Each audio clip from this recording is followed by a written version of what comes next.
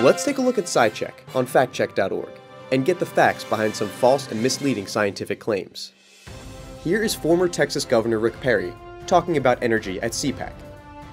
During that same period of time, using thoughtful, incentive-based regulations, we decreased our nitrogen oxide levels, which, by the way, is a real pollutant.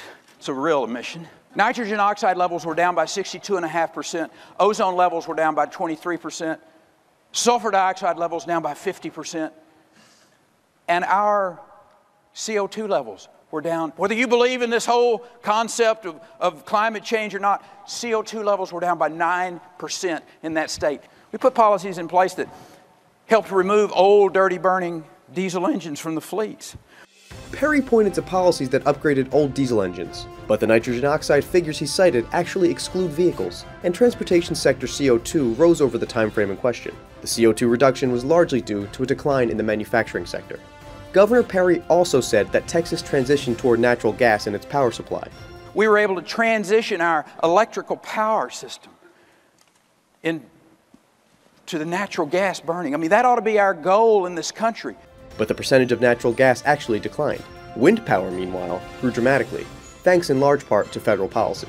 Let's look at another energy claim. Under the Clean Power Plan, will EPA grant a waiver or exception if there is a grid reliability risk or a high cost to the ratepayer issue that would happen? Yeah, EPA does not see the rule as it's currently been proposed to have an impact on reliability. That's debatable. Reliability refers to the electricity grid's ability to avoid disruptions to electricity supply. In short, a reliable grid is one that doesn't have a lot of power outages. This depends on a number of factors, and the concerns regarding reliability and the Clean Power Plan stem primarily from the fact that certain power plants will likely be forced to close earlier than otherwise planned. Some of the companies that are responsible for maintaining the electrical grid across wide regions of the country have expressed concerns, while others think it won't be a problem.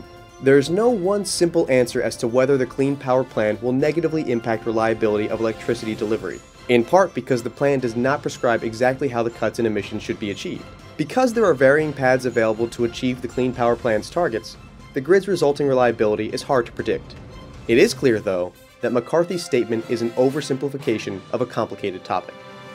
Let's shift gears and look at this claim from Senator Rand Paul. I suggested a few things.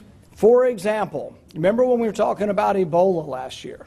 Everybody's going crazy about Ebola. They're like, oh, Republicans didn't spend enough at the NIH, and they didn't spend enough on infectious disease.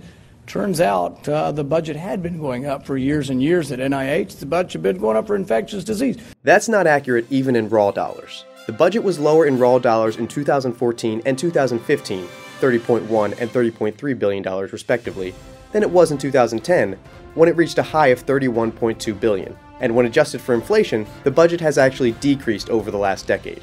You know how much they spent on Ebola? 1/40th of the budget was being spent on Ebola. But you know what we did discover? They spent $1 million trying to determine whether male fruit flies like younger female fruit flies. I think we could have polled the audience and saved $1 million. When the senator suggested the NIH wasted $1 million on a study of whether male fruit flies prefer older or younger females, he belittled the impact of basic research using flies, which has yielded dozens of discoveries and even a few Nobel Prizes over the last century. And Hugo Bellin, a Drosophila expert at Baylor College of Medicine, points out that fly research is among the cheapest available, which means we can learn more from every dollar we spend on flies than we can with other animals. To see more, take a look at SciCheck on FactCheck.org. SciCheck is made possible by a grant from the Stanton Foundation.